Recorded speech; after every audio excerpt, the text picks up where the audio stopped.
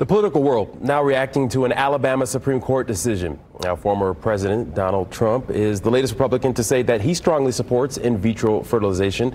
Comes after Alabama's top court ruled that frozen embryos are children. IVF treatments have been paused across that state over legal concerns centering around whether or not unused frozen embryos can be discarded without legal ramifications. Trump called on lawmakers in Alabama to preserve access to those treatments. He posted on social media saying, "Under my leadership, the Republican Party will always support the creation of a strong, thriving, healthy American family."